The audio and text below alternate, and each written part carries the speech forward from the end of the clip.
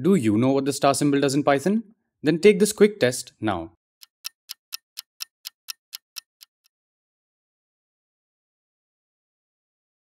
Did you get it right?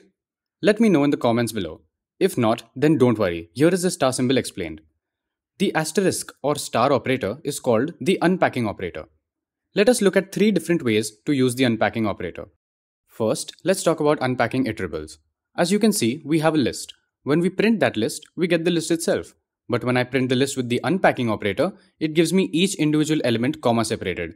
It makes the print statement equivalent to print 1, 2, 3.